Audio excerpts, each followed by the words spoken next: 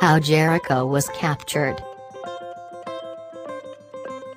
The Israelites took Jericho in a very curious way. Every day for 6 days the armed men marched around the city once. On the 7th day they marched around 7 times, while the priests blew their trumpets. Just as they finished the last march, the trumpets gave a long blast and all the people together gave a mighty shout.